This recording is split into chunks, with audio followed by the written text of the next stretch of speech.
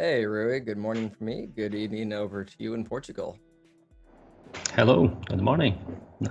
Nice to meet you. Yeah. Thank you for coming on again. I appreciate you coming back for this. I know this is going to be a pretty exciting, I think, talk with some really game-changing features certainly coming to the Power BI service. That's either out today, kind of, or coming soon. So I'm very excited for the stream today with you for sure. Always a pleasure to engage with you and with all the community and be available to learn and share some knowledge. So Absolutely. And thank you for the invitation. yeah. No, I mean, I think just talking with you and getting a chance to experience some of the changes that you've kind of been at the helm with recently and working with Matthias on. And this year has certainly been really exciting when it comes to some of the features and development and software that has certainly come out. And I think developers, it's fair to say, have been given a lot of love when it comes to some of the new stuff that's been coming out. Even for you, I would say Yeah. it's been cool to kind of watch your journey over the last few years because you were part of the MVP community for how many years did you have an MVP before you switched over to the cat team I and eventually as believe a program manager? five years, if I'm Yeah. not mistaken, 5 or 6. Yeah, and it was really a privilege to connect with folks like you and be part of that great community of Mhm. people that are just willing to share and learn with each other. So yeah, so I joined Microsoft 2 years ago at the Power BI CAD team, where I had a Mhm. blast and working with legends like Chris Webb. That was the first person Mhm. that I followed online when I started working 16, 17 years ago. So it was a really honor. And then I had this opportunity to join the product team and at the Christian Way team, working and focusing to make the Pro BI developer in Power BI successful. And I must say that it is amazing how far we have come in the last few months. Because if we think that a few months ago the only way to do source control, that is a massive requirement for Source control. anyone that wants to work within a professional team. It was not even possible. So you needed to use OneDrive to be able to back up your work. Yes, Hmm. you could use external tools like Tabular Editor and work with a BIM file, but now you can still work with Tabular Editor, of course, to unblock things that are not even possible to do today in Power BI Desktop, like calculation groups. But at least to have basic source control and code development, you don't need to leave Power BI Desktop to be able to do it. And yeah, so it's been a pleasure to be writing these features and making the Pro BI devs life easier. And I will also say that the often some of the best tools are ones built by people who need the tools for themselves or Yeah, are individuals who have been in the trenches with it, like Tabular Editor. Daniel yeah, built that because he needed a better tool to work with Power BI, or not Power BI, but like with tabular models specifically, and DAX Studio with same kind of origin story.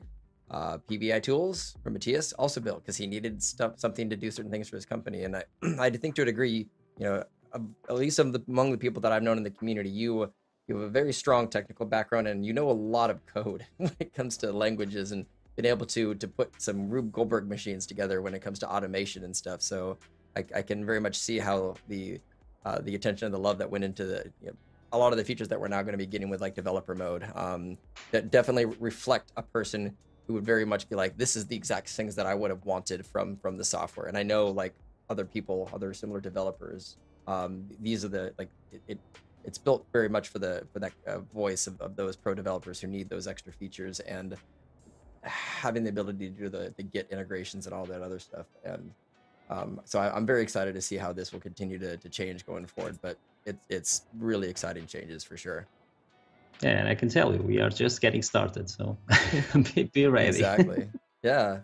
But I know we've mentioned a few terms like developer mode, Git integration. I've also mentioned a little bit of like the work with Matthias Tierbach and some of the stuff that he's done with Timdal. But as far as like where we're kind of headed today in our conversation with Power BI developer mode, where would you like to get started?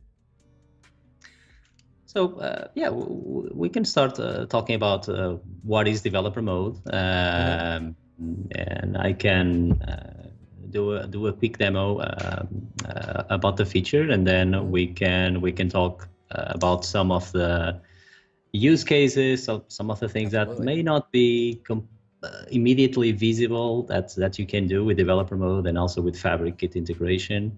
And yeah, maybe we can start with there and then open just for questions and have a discussion, an open discussion. Sounds good? Absolutely. That sounds great. I can flip over to your screen if you're ready. Yep, sure. Beautiful. Okay, so the first thing that I want to say is, so developer mode, the whole goal of developer mode, of course, that it is to make a better Power BI, but I like to think that it's more like making a better user of Power BI, and making that user be able to, the Power BI developer, to be able to create his stuff in a more reliable way, because you can have source control, so you can make mistakes and you don't need to be worried about backing up your work, because if you are using source control and you have Git behind the scenes, so everything that you do, it's a commit, and you can go and you can revert your changes, so you can automatically have everything backed up, even if you don't enable code development. So using developer mode, you will get more reliability. Also, you will get collaboration. And for the first time now, it is possible to have two developers working on the same Power BI project, not in the same machine. This is not co-authoring. That may come in the future, but it's not. We are not yet there. But with Git in the middle, you can have two developers working on their machine, and then it will be Git responsibility to merge the changes from two developers. And last, and this personally, it's one of my probably my favorite, is efficiency. If you are a lazy developer like me, where you have a, let's say you have a report with 50 pages. By the way, a report with 50 pages is not a good idea. But let's say you have it, or you inherit that report, and somehow you need to make a change in all the 50 pages, like replacing the title that exists in every single page. You either can do it by clicking and doing thousands of clicks and do that and waste 1 hour, 2 hours, or you can also script it, or you can do a find and replace. In developer mode, but because we are opening the file format, we are letting you make changes in those files, you will be able to do it. The report example is not the most fortunate one, because today in the public preview, we cannot allow you, or we actually documented that changes to the report are not supported. Why? Because that report file, the report.json, it is a JSON file. You can make changes to it, but we cannot support it. Why? Because it's not documented. So we don't have any documentation on that file. Unfortunately. Unfortunately, we will have it. Okay, we are working on it. We are working really, really hard to make it happen. But today you cannot do it. But for the data set, but a find and replace, if you are find and replacing a text file, it will be fine. It will work. But for the data set, you can go wild, because the data set, it's an open format. It's been supported for years. So you have you even have APIs to manipulate that file using, that is called the tabular object model, TOM. So you can make changes with tabular editor outside of Power BI desktop. So efficiency, is something that I feel really strongly about it, because it's literally letting you do things more efficiently. You can do batch edits on your file, so you can generate content. So you may generate the data set. You may have those strategies of the master data set and then the child data sets, and it's just a matter of using Tom or scripting to do those types of things. This was possible before. I've done that as a consultant, so I was obsessed with this type of stuff, but it was not supported. Now it is supported. So if you do the changes, if you follow the rules, and that is one thing that is really important about developer mode, is that every single file that we publish have a schema. So we will let you know what properties you can change, what types those properties can have. We will let you also use that schema if you have an external tool. If you are writing an external tool, and we also want to allow and unblock the next big wave of tools, probably for reports in the future when we open the report format. So this will also unblock new possibilities. So if you are creating one of those external tools, you can use the schemas to validate the changes that you are making on your external tool and make sure that the change will be valid when they are opened by the user using Power BI Desktop. So, and the last point, actually, it's the middle one. We also want to reclaim the position that we had as the enterprise BI leader, using enterprise and having enterprise BI tools. So we had that for years with analysis, SQL Server analysis services and Visual Studio and SSTT. So these types of stuff for people that are working in this industry as long as I am, this was when Power BI came along. That was amazing. It changed my life. It changed the way I work. I was overwhelmed when I first saw Power BI for the first time. I believe it was presented by Donald Farmer at the SQL Bits. Actually, it was Power Pivot, not Power BI. But before that, we didn't have any of these Pro BI problems because you had Visual Studio, you had SQL Server, you could do CI/CD there, and then when Power BI came along, we kind of lost those features. We kind of lost those tools. Unfortunately, because of Tabular Editor, we could in a way be in the middle. And if today you are a really advanced Pro BI developer working in Power BI, probably you will be only using Tabular Editor.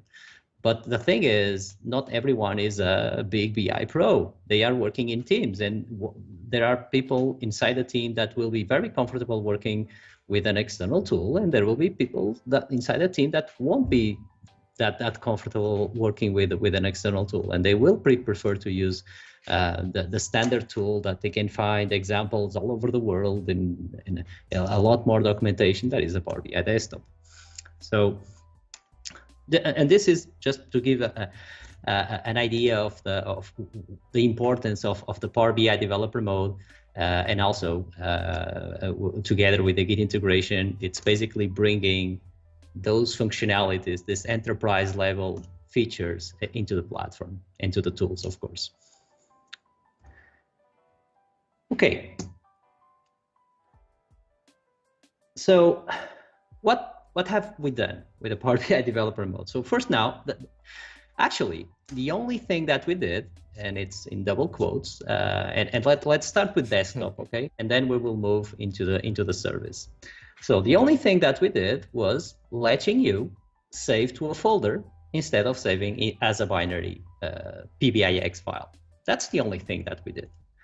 There was a lot of work behind the scenes to make this happen, to make sure that the changes that are made in the external tool, the Power BI Desktop will be okay with them. And if it's not okay, it will tell a meaningful and good error to the user to let the user fix what it did wrong. So there were a lot of work, but in reality, for the user, for someone that is using today Power BI Desktop, the only difference, and for them to be able to take advantage of to use developer mode, is the only difference is they will have a new save as type. It's called Power BI Project, PBIP, where they can open, so you can open any PBIX file that you have, or you can start a new development, and you will see a new option, and that new option it will be called Power BI project. And when you select this new save as type and you pick a folder and you hit save, this will, instead of saving as a binary file, a single file, that one thing that I want to make really, really clear, PBIX is not going away. PBIX it's still the most important file format that we have. And it will make a lot of sense, because if you are an analyst and you don't care about source control, the PBIX is the best format, because you save it as a PBIX and then you share it. It's a single file. A PBIP, it's a folder. So it's more suitable for team development, for source control, okay? I just want to make really clear that the PBIP is not a replacement of the PBIX. And by the way, you can do bidirectional conversion. So you can convert your PBIX to a PBIP, and you can convert a PBIP to a PBIX. And you can go back to the PBIP or go back to the PBIX. I've been getting some questions about having a programmatic way to convert the PBIX to a PBIP. So we have it on the backlog. Not sure if it will be on the short term. We will do something on the short term, but today this is the only way that you can use to convert a PBIX to a PBIP. Or you can also enable the Fabric Git integration, upload the PBIX, and enable the Git integration, and you will see that the content will be exported to Git as PBIP. Those are the only ways for you to convert between the two formats. So, and as you save to a folder, this will let you unblock source control. So you can use any kind. So you can use Git or whatever other source control tool that you have. I don't know if anyone is still using the Visual Source Safe or TFS, but normally these days is Git. But you can just use whatever you want. You need to have, and this is important, you need to have an external tool.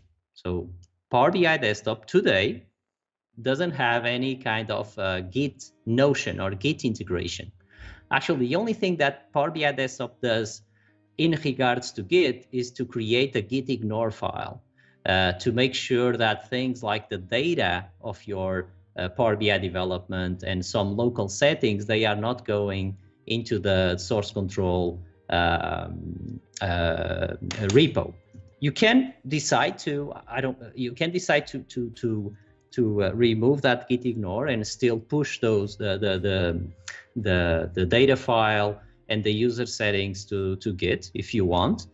The only valid reason for that is if you have a team and the refresh is really slow, and you don't want every developer to be refreshing your data set. So in that scenario, you may want to store the cache ABF in Git, but it's a binary file, so it's not for source control, maybe just to reuse. Maybe it's even easier to just share the ABF file between the developers. But you need to have an external tool. My recommendation is to use VS Code. So it's a free Microsoft tool that will get you a Git window like this, where you can initialize your Git repo, and after you initialize your Git repo, then you get, even just for you get the source control, and you can compare between versions. You can revert your changes. Let me quickly show you. So I have my PBIX file, and I will show how to enable the Git repo and take advantage of this. So you have your Power BI Desktop. You go to File. So I open the PBIX file that I have. You go to File, Browse, and you pick a folder. So could be this one, and then you select the PBIP format. One thing that I forgot, you need to enable, and this is important. So to have that format visible, you need to first go to your option and settings, and go to the preview features, and you need to enable this preview feature, Power BI project PBIP save option. After you do that, that new save option will show up. Until you do that, it won't. You will still only be able to save as a PBIX and a PBIT. So let's save as, and again, choose the folder. I have a lot of folders. I think it's, and this is also something important, that when you select the folder, the save as PBIP won't create a folder for you. So normally the workflow is you create a folder, an empty folder, and you save to that folder. So let's say you select desktop, the desktop folder. This will create the PBIP file and the two folders, one for the dataset and one for the reports. So the folders that represent the dataset and the folder that represent the report, it will create directly in the desktop folder. So normally you don't want that. So you wanna create an empty folder that will have the name of the project. Usually have one that I always clean up before the demo. It's this one, PBIP demo. You select the PBIP and you hit save. And when you do that, this is what will happen. So desktop will save your work. It will save the PBIP. So what is the PBIP? A PBIP is just a shortcut. And the main reason why we did it now is because if we didn't have a PBIP, how can you open back desktop from this development? It was okay. Today you can also open by going to the report and opening the PBIR, but without the PBIP. So if we didn't have the PBIP, it was maybe we needed to do some kind of Power BI desktop open from folder. That could work. Maybe we will do it, but for now we don't have it. So we wanted to have a file that will let you open back Power BI desktop. And this file is just a shortcut. In reality, what this file is doing is pointing to the report folder, and you can change in the same folder that it's in, right? So like I'm assuming if you just took all of those, copied it, I just pasted it onto a different computer, opening this would still basically scan for those two folders in the same whatever folder structure it's in. So you can still transfer it to other locations, right? Yeah, it's not scanning anything, the PBIP. Yeah. What it's actually it's referencing let me show you. So sure, please. Okay, let me show you. Let's put something that doesn't exist in here, like or two, and save. This will give me an error. This is not scanning anything. The PBIP, we can say that it's just the information where the report is. Because desktop is opening reports. So, and this is the type of hardening that I was talking about, showing some meaningful error message saying, hey, I cannot find this report definition. Probably the artifact is missing. So go back to VS Code. Okay. But if the report exists, now I can open it back. Now another thing is, it doesn't need to be in the same folder.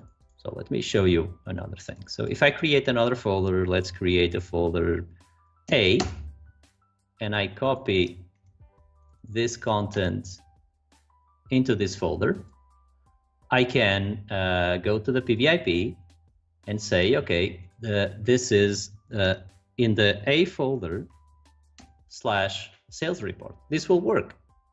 The PBIP with Power BI Desktop, what we'll do is it will look into this path. If this is a valid path, a valid relative path, it needs to be a relative path.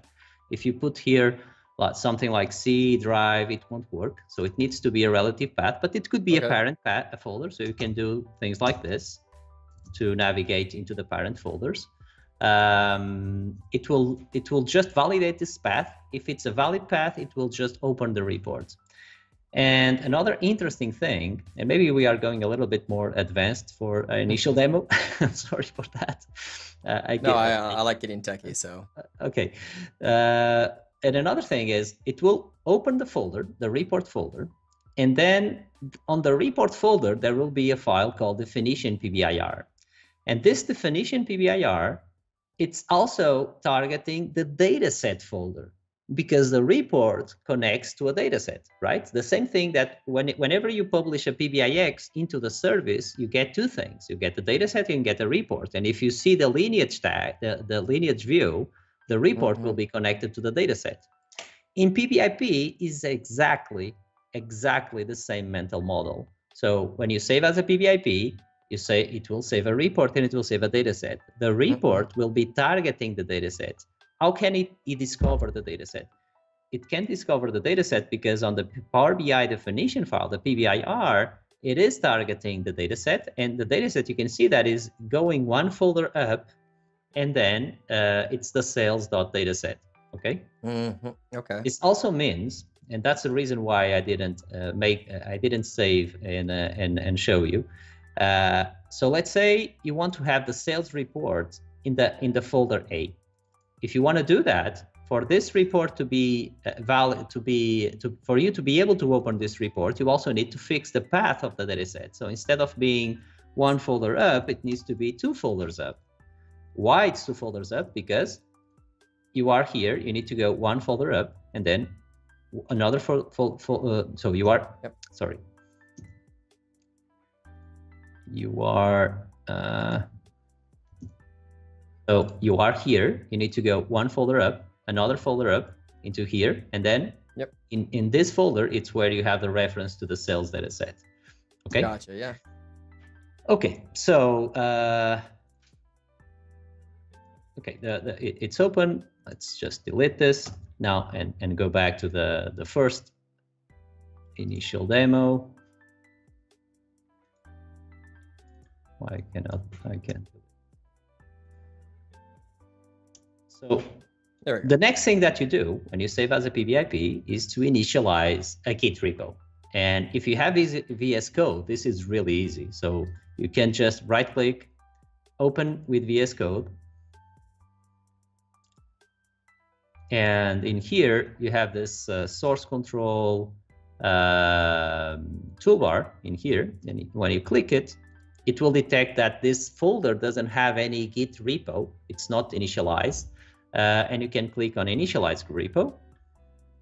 And when you do that, you provide an initial message in it and you save. And now you have Git. And now every change that you do, let me show you that, because this is something that it is important. So let's say you do a change on a measure. Let's multiply the number of sales by 2. It's always good when the sales go up. Let's save it. What having Git will allow you to do is not only to save your work and backup your work, but it will also let you know every time you make a change where that change happened. So you can see that because I changed the measure, I multiplied by 2, I can see that the only change, and Git will track on the file all the changes that you made. So in this case, it's just one. Let's do another. Let's, for example, let's create a new table.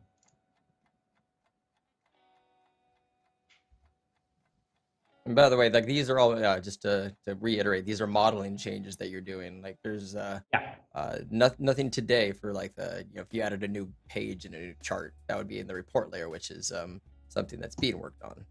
Yeah, so if I create a new column, let's say the new column is just referencing another a new table, just referencing another table, and you save.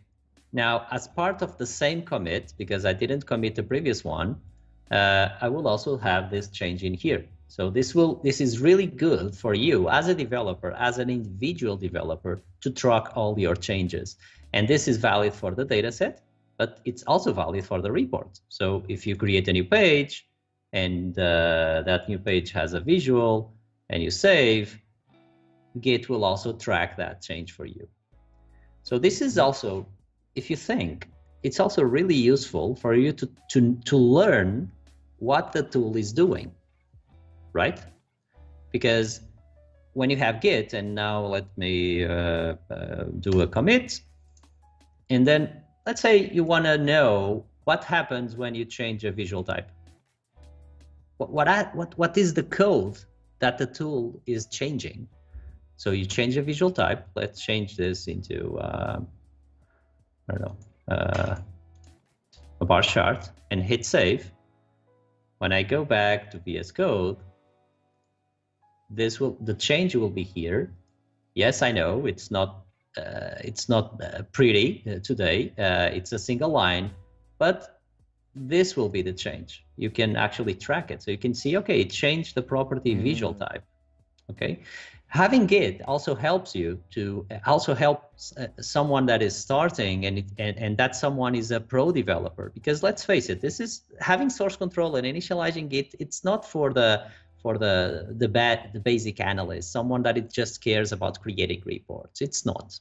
This is more for the professional developer, the person that also really cares about saving his work, about collaboration, about deploying those changes, about being safe whenever you want to do a change. You create a branch. That's another concept that is important to learn about, and you do the changes in isolation, and you can go back to the main branch to work in the production version. So it's for that type of person, and that type of person also cares about learning what the tool does.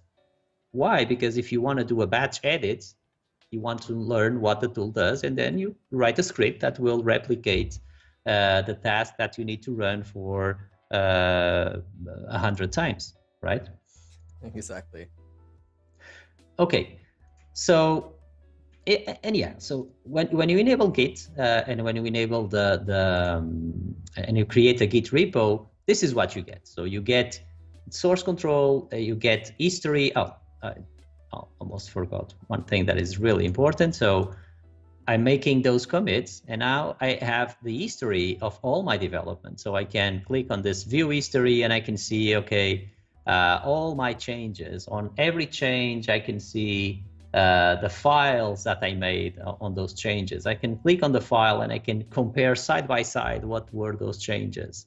I can, if I want, okay, I made you have like multiple changes, multiple commits, and you want to go back to the initial version. So you can come here and you can create a new branch from this initial version, and when you create that new branch, you will be back on that initial version, and you can work in your development as it was on that time. So this is the type of stuff that even if you don't work in a team, having PBIP, saving your work as a PBIP and working in developer mode, it's a massive advantage. Now, this also means that if you are a Power BI developer and you need this stuff, you also need to learn how to use Git. So you need to be familiar with Git. You need to be familiar with these tools, these type of tools like VS Code, or there are a ton of others. You need to learn this, okay? And that's why on this slide I have learning the basics of Git. What is a Git commit? What is a Git pull? What is a Git push? What is a branch? How can I branch my work? What type of branches you should create? I'm sure that, I've been watching the community. There are already some blog posts talking about this, doing some best practices. I hate to say this, but it depends from company to company. It's difficult to say that, okay, this is the brand strategy that you should follow. It will depend on the team. It will depend on other strategies for other code developments that exist in other projects.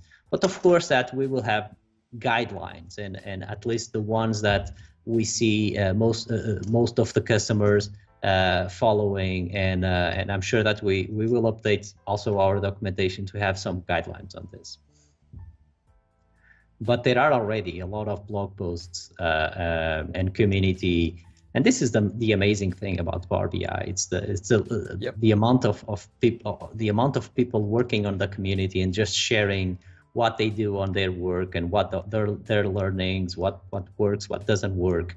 It is amazing to see that. Well, it's a lot of, I think, the schools of thought that go into the organization and specifically how and when you should stick with the main branch versus creating a new branch.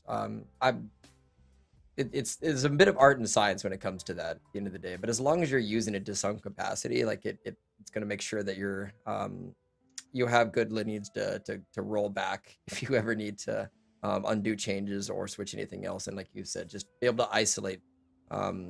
certain workflows to prevent any issues. Yeah, at least even if you don't use branches, it will be fine. You will still, at least you will have every change source control, then you can, and it's already a big advantage. So branching is the next step. And branching, one more time, there are many strategies. The one that I see the most is you have one branch for each environment. So let's say you have a Power BI project. So you have one branch for the production, one branch for test, one branch for development. And then every time you need to do a development, you start from the development branch, and then you create a feature branch. So you are a developer.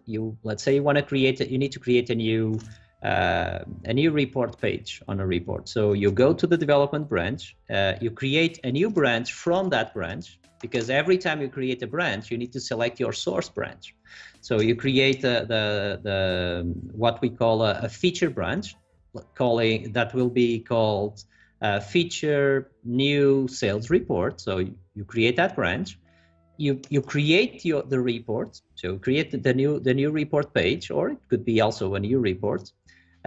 So you do your tests, you do your development, you test it, you make sure that is fine, and then you do a pull request. And the pull request is to take your branch, your feature branch, and merge it into one of the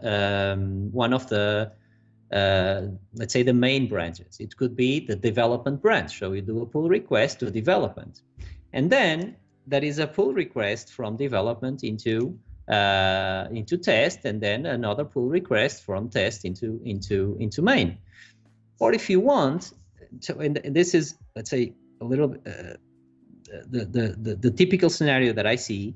Another one is there is no even a development and a test branch. There is only the main branch, but the feature branch is important. So every development, it's always made in isolation. And why it is important to make the development in isolation? It is important because when you do when you create a feature branch to create that new report page, and let's say creating the new report page will take you 2 days. So you need to work on 2 days on a new report page. Before branching, if you had to do something like this, I'm sure that someone like you, Reed, you will do a backup of the PBIX. Let's call it, you will call it something like production PBIX. You will create a new PBIX calling PBIX new page, and you will work in there.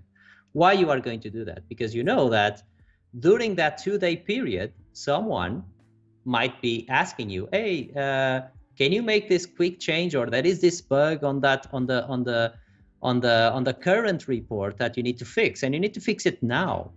You need to fix it now because it's a bug. So, and then you if you don't have that backup, because if you don't have that backup, you would be in a position where you are already developing the new report page, and now you need to revert all your developments, roll back all your developments to make that bug fix and publish a new version. With branching, this is so much easier, because now you create a new branch, you are working on the feature branch. And then, let me show you.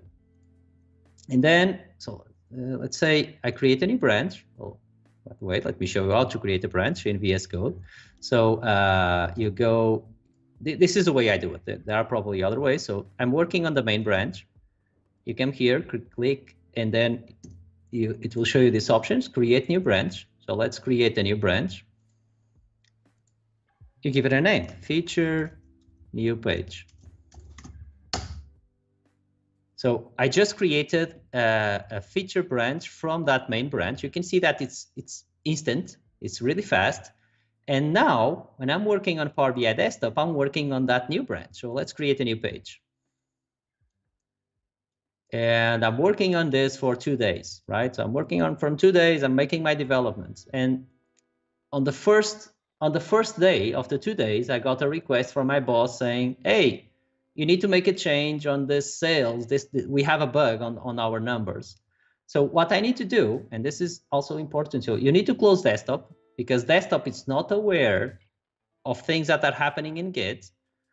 And then, right now, if you go to the folder, just look at that I don't have multiple PBIX. I'm just I'm working exactly on the same folder I was, but now this is my feature branch. I'm working on the feature branch. And let's make a commit. And I got that request from my boss saying you need to fix something on the production version. So the only thing that I need to do is go again to VS Code, click here, and switch to the main branch. And like magic, now if I open my PBIP again, I have the version that is in production. I have my main version. That page that I created on the feature branch won't exist in my main branch, and if I open the PBIP, it won't have that new page. And of course, so I can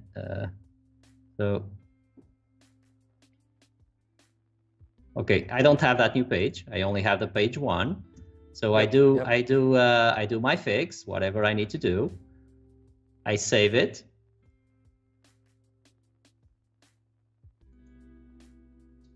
And I do another commit.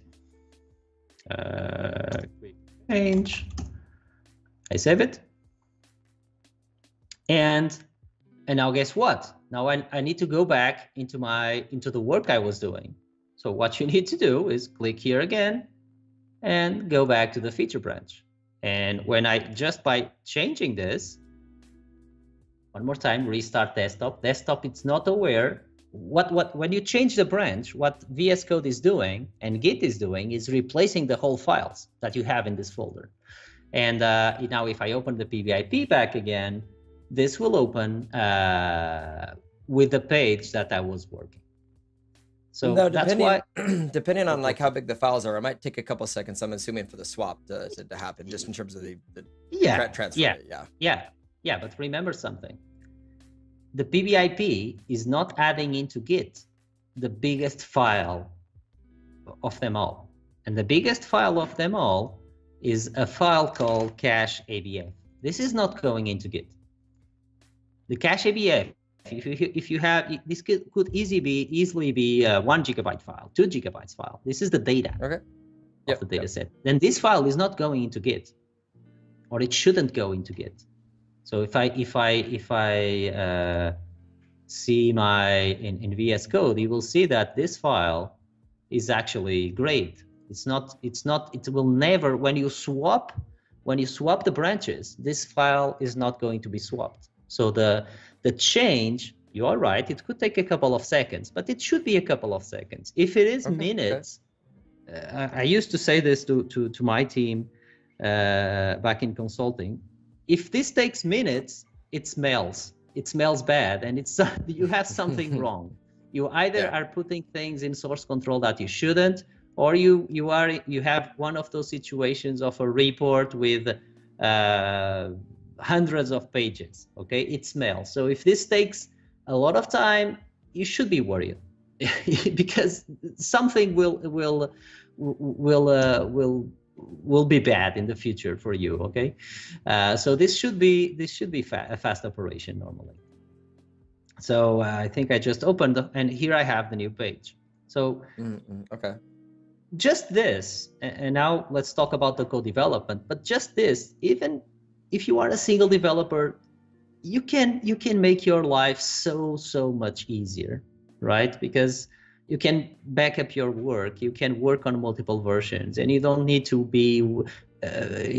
have multiple PBIX files, V1, PBX, V2, PBX, V3. It's just branching, okay? And yeah, so and when you create a Git repo, so we are in this stage, you can also bring other players into the game, like Azure DevOps or GitHub, and have a remote Git repo. And when you have a remote Git repo, that's where you can have multiple developers. So you can have developer one working on report one, developer two is only working on the data set. And this is something that happens a lot.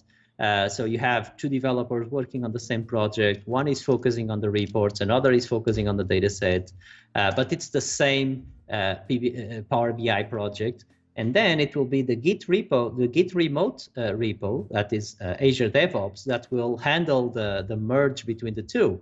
So basically, both developers, they are connected to the remote Git repo, and they are syncing. So they are getting each other changes. And normally, let's say if one is working on the report and another is working on the data set, they are working on separate folders. If there won't be any conflict, because they are not messing with each other. Now, if they are working on, let's say, the same on the data set, so they are both creating measures, if they are creating measures on different tables or even on the same table, there will be something that we call, that it's named Git merge. And that Git merge, it will probably just work on the data set. On the report, unfortunately today, if you have two developers working on the same page and on the same visuals, you will have problems. Basically, the Azure DevOps it will fail doing the auto merge, and it will ask you or one of the developers to do a merge. And the merge, it will probably be choosing between one or the other version. But this is also better than before, because at least you will get someone telling you, I have a conflict. You need to merge, you need to solve this conflict, okay? But this is for the reports. For the data set, because it's a formatted JSON, if they are just creating measures, it will probably just work, okay? In the future, when we bring Tyndall into the game, this will be much better, because Tyndall has a much better source control, integration. It will be multiple files. It will be a folder representation of the data set. So this will make the merge conflict story a lot better. Reed, are we in time? We have, I think, up to about 40 minutes to continue to go past this. So like we have the soft hour, but honestly, I've had these streams go up to an hour and a half. So I'm happy to continue to be as deep divey as we can. I think there are a couple questions queued up that I want to bring up. And I also do like, for my personal favorite from this is the ability to have multiple reports in a single data set in developer mode, which I want to get to as well. But if I can, let's bring up a couple questions, and I think use that to answer a few of those. Some of the rest, I'll keep queued up for the general queue at the end. But one of the questions here, he wanted to know if Visual Studio will eventually be able to be used as a development platform for like the BIM files and Git integrations in the near future. So like, how much removed can we get from Power BI desktop to a degree, or developer mode or otherwise, and into Visual Studio? So to be honest, at the short term or midterm, we are not investing in Visual Studio. So the developer mode story is focused on Power BI desktop. So we want to bring those experiences into Power BI desktop. There will be some things for Visual Studio Code, like there will be a Tyndall extension for Visual Studio Code that will let you author your data sets using Tyndall, having syntax highlighting, color coding, refactoring mechanisms. But for Visual Studio and SSDT, we are not investing in that for now. Okay, perfect. On that one, and then Donald Parrish wanted to know is related to the Git integration. What are some ideas or future plans related to the Fabric Git integration and deployment pipelines? Okay, so at the moment, and this will change, and the deployment pipelines will get a much better integration with the Git integration. But at the moment, the use case that we are seeing is you can have a development, let's say a development workspaces, and in the development workspaces is where you you enable the Git integration, and you have the branching, you have the source control. But the test and production workspace, you use deployment pipelines to move to publish between those workspaces. That's the typical workflow we see. So because if you have deployment pipelines in the multiple environments together with Git, it won't work. It's either you use Git and Fabric Git integration to move between the stages, so development, test, and production. And you don't use deployment pipelines, and this is the stage at the right now at the public preview. Or you can still use deployment pipelines, but for the final stages, and you will leverage the Git integration and the branching at the development stage. Perfect. And there are some things in deployment pipelines that they could be a challenge to do today with the Git integration, like changing a parameter during when you are moving between stages. Those things you cannot do today with the Git integration. So you need to have, let's say you want to have a branch for each environment, so a branch for development, test, and production. So each environment needs to have the parameter configuration and the connections configuration to the right databases of that environment. Exactly. Perfect. I think I'll do one more question, and then if we have a chance to also talk about that kind of the shared data set scenarios with PBIP files, I think that would be awesome to get into as well. But there are a few great deep dive questions from Greg. I think I'll get some of them answered towards the end Q&A session. But one good one that I actually wanted to ask too is, will there be a possibility to deploy parts of a PBIP programmatically via API, as an example, datasets only or the report only? Yeah, I cannot talk about timelines yet for this, but definitely. Okay, we will have APIs that will let you deploy only a dataset, only a report, a collection of reports and datasets. So we will have APIs. It's still early to share some timelines on that, but we will happen. Excellent, fantastic. Okay, I'll keep the rest queued up then for a little bit later. But thank you for answering those questions and helping out on that. And then, yeah, if you want, I'd love to kind of take a dive into how this the PBIP files can kind of help better manage those thin reports and shared data sets. Yeah, and I can be here talking to you and everyone for another hour. I do have an hard stop at in 20 minutes. I have to pick my kids. So yeah. Well, whenever you want to stop, we can stop on that. But I'm happy to keep going. There's a few questions, and I think some other stuff that we can walk into. Yeah. About something that it's not may not be, let's say, visible at first glance, and it is something important. So when you save as a PBIP, you get one folder for the report and one folder for the dataset. And why? It's because a PBIX is just one PBIX. You can only have one report and you can only have one dataset, right? So you cannot have two reports in one dataset when you open a PBIX, correct? But if you think, you already have this in the service. So if you publish 3 PBIX to the service, you will get 3 reports and 3 datasets, correct? So, and if you enable the Git integration in the service, this is what you will get in DevOps. You will get a folder like this one on the left. So, and in here you have one dataset, 2 datasets, 3 datasets. Actually, I only have 2 datasets in here, and I have 5 reports. And some of the reports are connecting to one dataset, and other reports are connecting to the sales dataset, and some reports are connecting to the stocks dataset. And this is why I say that this is the same with the developer mode. It's exactly the same mental model that you have in the service. And this is something that is perfectly possible and supported for you to have a situation like this, where you have multiple data sets and reports in the same folder.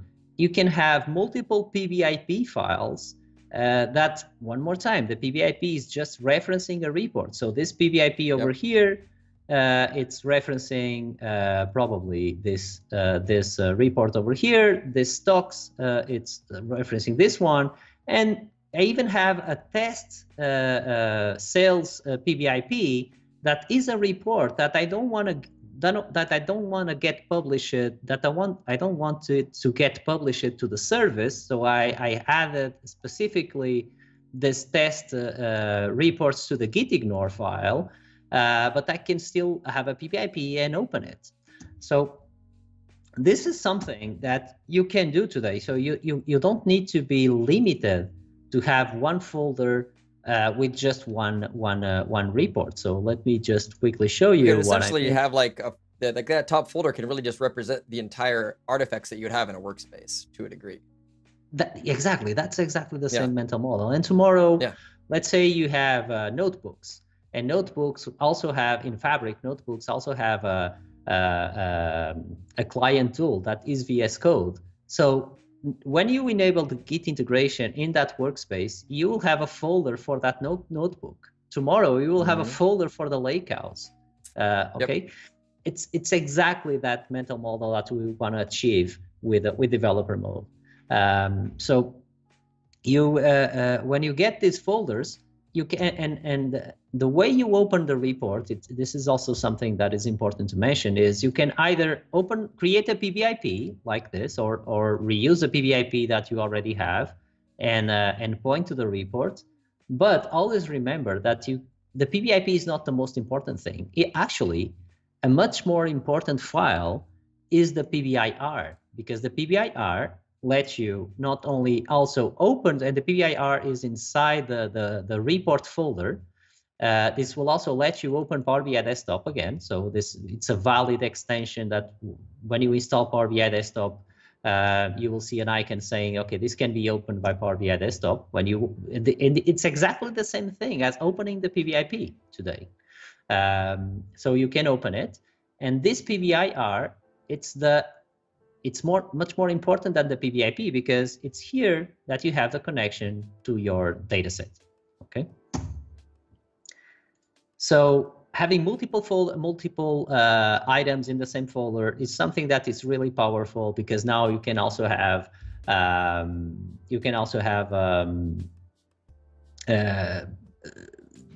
like say a project that has 10 reports and one data set, and everything will be packaged under the same folder, and then you enable source control and you move it into Git, and you don't need to be moving around with all those PBIX files.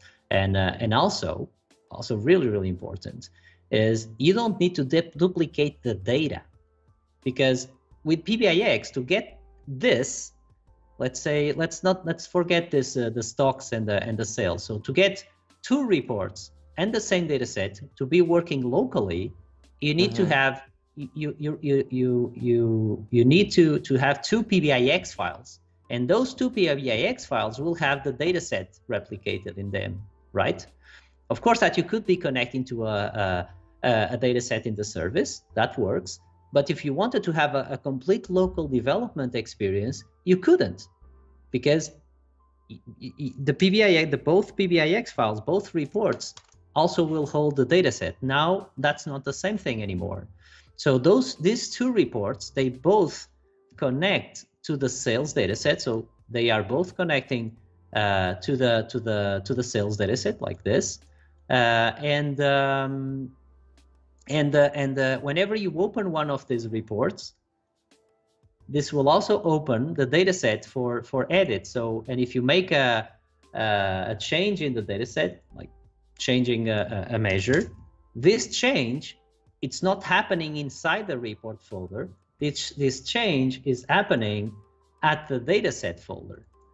Okay. So that other file, that other report file that's currently open, does that inherit the changes, or do you have to like reopen the file? The other file that I have already opened, not sure if I understood your question. So you're opening the report the report file from the project, and you make a change to the data set it's connected to. If you had two report files open that were connected to that data set, would the other one auto refresh, or would you have to like refresh model or anything like that? No, they don't have today. They don't have visibility to each other changes. So this, if you do that, if you open I opened the sales report, and now if I open the sales overview file, in terms of the report, they are completely isolated, so no problem. But on the data set, they are editing the same data set.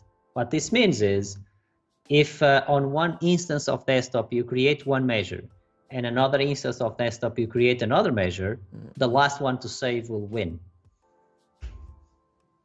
Perfect. Okay. So this is one of the things that in the future it's one of the things that I have on the backlog, and we have on the backlog to improve, to somehow maybe let you open multiple reports and not loading the data set on each Power BI desktop window, and let you swap between the reports. But today this is not like that. So today when you open the report, it's opening the report, but it's also opening the data set for edit and loading the data set into memory. Okay. Excellent. And another thing, and now that we talk about folders, one thing that it's also really interesting is you can have a situation like this as well. So you can have a repo and a folder that will have one folder called sales and another folder called stocks. And inside the sales folder, you have reports and datasets. And inside the stocks folder, you also have reports and datasets. And when you enable the Git integration, and let me also quickly show you how to enable the Git integration, because I completely skipped that part. So when you published your work into DevOps. I didn't show you how to do it, but there are on the documentation you will see a video that shows the steps how to move from the Git the VS Code after you initialize your repo. How can you publish and move this into Azure DevOps? And once you have your work in Azure DevOps, you actually don't need to before that. So once you have your work in your project in Azure DevOps, so what you need to do is you can go to a workspace in Fabric, and you click on workspace settings, and in here you will find an option called Git integration. And yes, this is only, you will only be able to do this in premium workspaces. Okay, a pro won't get this. So, and after you click on Git integration, I don't want to mess with this one. Let me open this one. So every workspace has this the Git integration. Let me disconnect just to show you how to do it from the scratch. So you have Git integration, and you need to select your DevOps organization. Right now, we only support Azure DevOps. We do plan to also support GitHub, but for now it's only Azure DevOps. So you connect to your organization, you select the project, and you select the Git repo, and also you select the branch. And when you select this, if this is an empty workspace, it will just run. If it's not an empty workspace, it will make you a question. What do you want to do? Do you want to sync what you have on this workspace into Git, or do you want to delete what you have in this workspace and synchronize what you have in Git into this workspace? So normally this is the option that we want, and you click sync.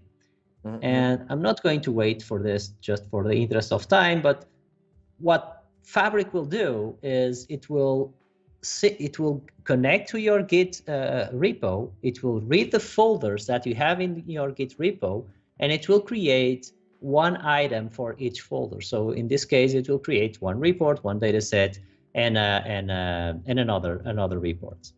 Now, what I want to show you, and this is the basic functionality, and once you have once you are in the service, this is also this is a bidirectional connection because you can get content from Git, but you can also make changes in the service.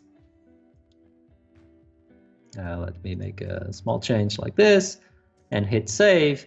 So you can make changes in the service, and then after you make that change, so Fabric will also detect that, okay, you made a change in this workspace, and will let you commit that change back into DevOps again. And then you can even go back to desktop and locally and continue that work. This is something also really cool, and to allow, let's say, to allow you to have some of your developers working in desktop and other Power BI developers only working in the service. And the service makes things a lot easier because you don't need to care about VS Code, you don't need to care about commits, you don't need to care about any of that. You just make your changes, and whenever you want, you commit those changes, you push those changes into Git. So it's a lot more easier.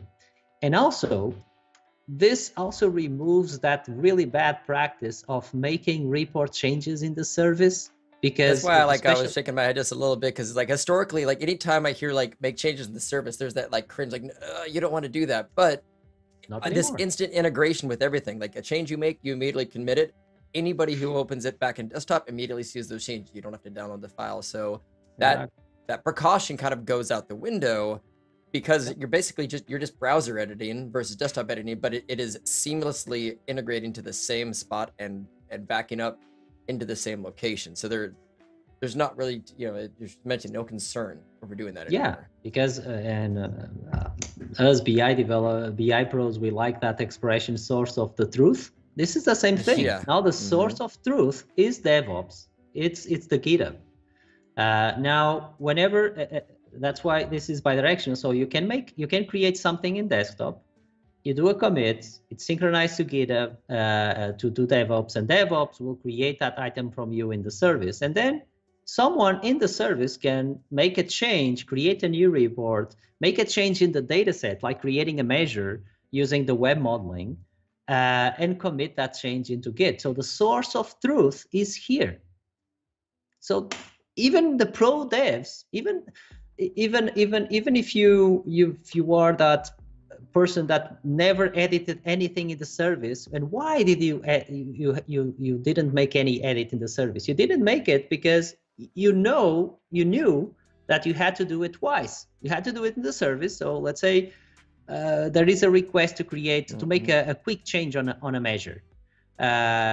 Normally your workflow is, okay, let me go to desktop, make that change, test it, publish it, and only do it once. If you do it in the service without Git integration, you need to do it twice. You need to do that quick change in the service, and then you need to remember that you need to do it locally to then have it source control in DevOps. Not anymore, because everyone is connecting to GitHub. So you can actually go to the web modeling experience, change the measure, commit into Git, and then tomorrow, when you are back at the office, you open back, you synchronize the changes that were made in DevOps to the folder. You open Power BI Desktop, and that measure is there.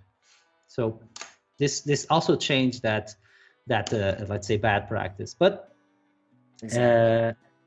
And yeah, I know I'm jumping a little bit, but I want to show you something really cool. That is one parameter that it's there, but it's kind of hidden away. I don't see a lot of people talking about. That is the Git folder. So when you do the connection into Git, one more time, I don't want to mess with this one because this is the one I use for demos. So this is for the playground. I can disconnect all the time. So when you do the connection, we do it again. And you select the folders, you get the branch. At the branch, you have something here called Git folder. And the Git folder is basically lets you select one folder in that Git repo that will have your items. So what this lets you do, what you can achieve with this is you can have something like this, that you have multiple items in different folders. And when you make that connection using the Fabric Kit, you specify the folder. So if you see, I have here, it's this workspace that is the subfolder sales, and this only has 3 reports and 1 data set. So it's exactly what I have here. So 3 reports and 1 data set, and it's connecting to this repo and this branch, but it doesn't have anything for the stocks. Why? Because I'm on the connection, I specify the folder sales.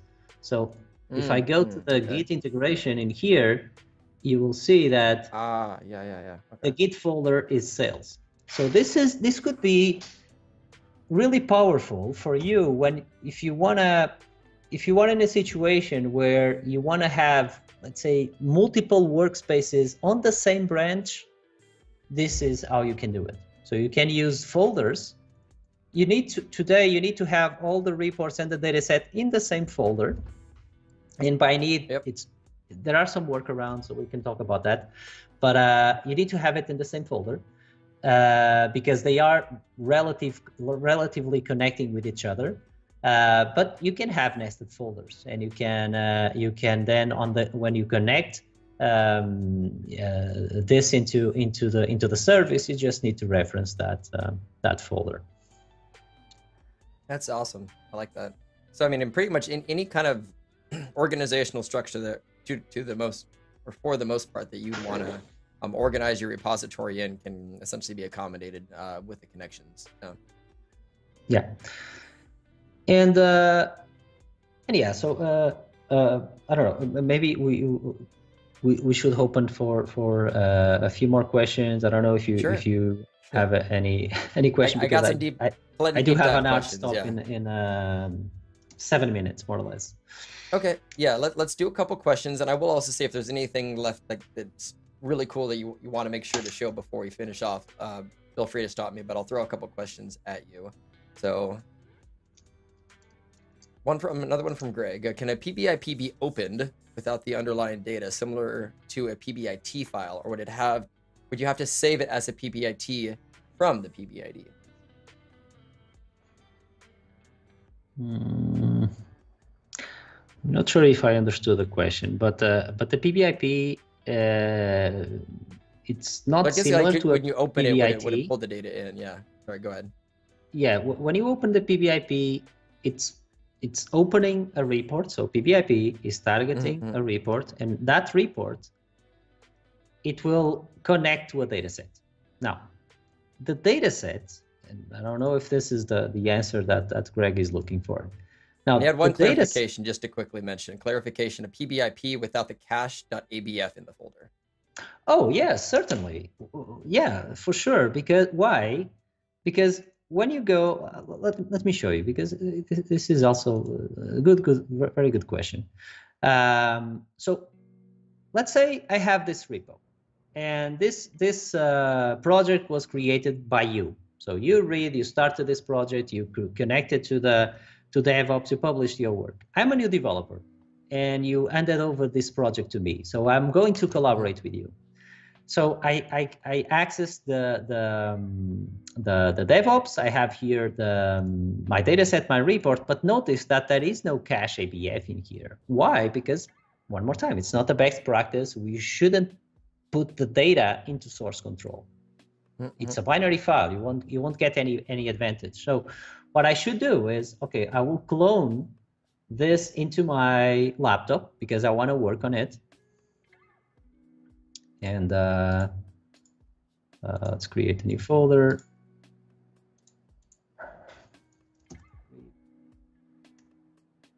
Select that destination. So when you do a clone, there are many ways to do it. So the way I usually do it is clone with VS Code. This will open VS Code for me, and I should have a folder called read in here with the same content that exists in the repo. Now, notice that in this folder, let me just close a few things. In this folder, I have a dataset folder, and in the dataset folder, there is no cache ABF. The cache ABF doesn't exist. So now, if I open the PVIP again, but I have a model BIM file. The model BIM file is the schema of the model. It's the model definition. I can even open this with Tabular Editor if I want, and make edits, creating measures, create tables, whatever I want in here. And when I open the PVIP back in Power BI Desktop, you will see this is what is going to happen. So Desktop will just open, no problem at all. So I'm the new developer, and come on.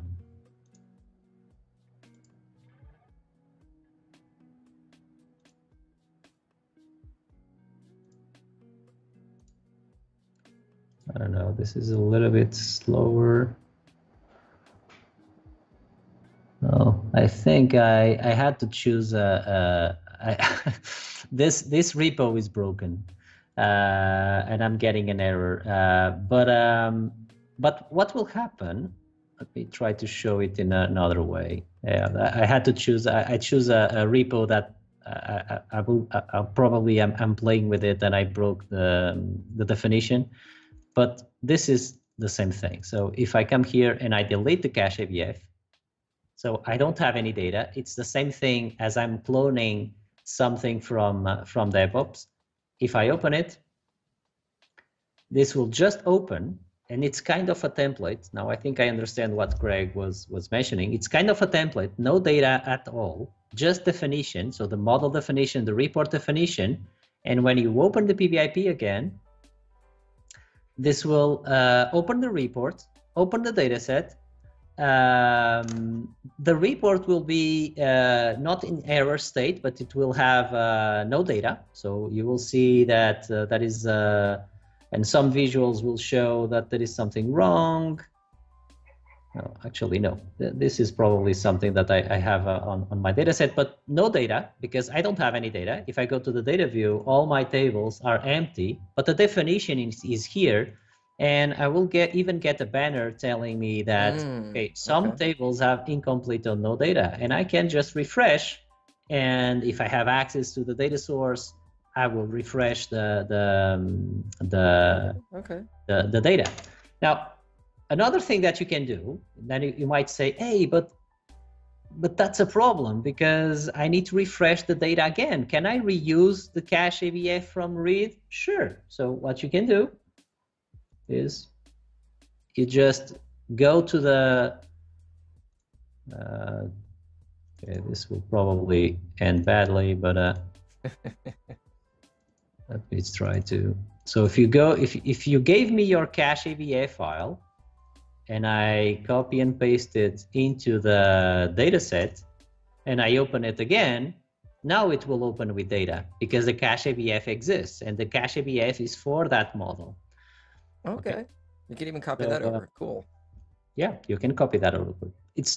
You could even consider adding the cache ABF into Git, but you need to really think if it's worth it and if you need it. The only reason I can see people doing that is if they really want to avoid the extra refresh, because the concept behind the developer mode is the cache ABF is a local file. It's a personal file with your data, your development data. So, and your cache ABF might be different than mine. So I might care about getting the last up-to-date data on my development, and you don't. You are probably just creating and testing some measures, and the history data, it's more than enough. When you go to the service, when you publish, the Git integration doesn't care, and it even ignores the cache ABF. It doesn't use it at all, because when you publish into the service and through the Git integration, you always need to refresh in the service. Okay. Love it. And I think that was a good deep dive. If we have time, I think I want to do one, hopefully like quick question Yeah, sure. with an answer, and then maybe one more more technical one from Greg. So let's pop this one up from Maroon. He just wants to know, is there any, or will there be an API for deploying these into the service? Yes, there will be an API, probably not to deploy a PBIP. You will have APIs that will let you deploy the report, the definitions, and also the dataset definitions, which in a way is the same thing as deploying a PBIP. But the APIs are coming. Cannot share any exactly. It's what's the Microsoft answer of soon, right? When it will be soon. Yeah, it will be soon. Hopefully sooner rather than later. Exactly. Will the developer files learn to read Parquet files instead of the ABF backups? Okay, and I think that Christian talked about this on the last podcast, on the last episode with you. So, and for that reason, I can talk a little bit about this. So that's the North Star. Okay, today it's an ABF file. Tomorrow, and because in Fabric we have this one lake, one copy, it's all Parquet. We also want to make the Power BI desktop and also the Power BI datasets in the service to connect directly to those Parquet files, even if you are in import mode. So of course today you can use Direct Lake and you can connect to Parquet, but if you have an import dataset, that import dataset, it's not being saved into OneLake, right? And that's a North Star that we have. Not sure when this will happen, but it is something that hopefully in the future everything will be the Parquet, and you can have an import data set in the service and access to the Parquet files of that import data set in the service through notebooks. That will be amazing, right? Oh, I agree, absolutely. So okay, that's good to know. Yeah, and like you mentioned, yeah, Christian already hinted at it a little bit. Yeah. So something that can be adequately discussed. But it's the back to the coming down in the future, and it's the when is soon, sometime soon. It is a journey, right? So it's a journey. So we need to go one step at a time. So we start with Direct Lake. Yep. I'm sure that this will keep evolving. I'll finish with I think one question related to reporting, which is where my most of my love goes into. But I think that will be a nice ribbon for this. Is I'll actually mirror Greg's question and give it a +1. As part of formalizing the schema for reports, will there be an effort to get rid of the nested escape JSON for like the reporting layer? Oh yeah, certainly. Mm-hmm. That's the first thing we need to work on. We are working. Yep. So no more nested escape JSON, because there are two main reasons why the report.json, or there are a couple of reasons why the report.json is not good for source control. First, it's one file, so we want to make this a folder, and second, it's a massive file, and then that nested JSON. And it's because it's a single line nested JSON. This makes it really, really difficult for merge and source control operations. So this is definitely going away. You can rely on that. Basically, just thinking like I'd like to think of it as like it's an RDL. Like you have the Timdal, you'll have some version of that for this. Like, yeah. I want a readable thing, and I just, if and when that happens, I can just imagine a floodgate of like external tools and automated plugins that will automate so many reporting tasks, like one-click cleanups and stuff like that. That's my just dream vision for the future. Yeah. If I can ask you something, don't call it RDL, because there is already an RDL extension in Power BI. It's for the paginated reports. Yeah, that's true. So it will need to have other name. Right now, we are calling it the new report definition format. Maybe it will be RDML report definition. I don't know. Report metadata definition language. Yeah, RMDL. RMDL. Yeah, but RDL definitely not, because this will be, if we named it RDL, this will be really challenging, because if you search RDL today, you'll get redirected to paginated reports or reporting services, right?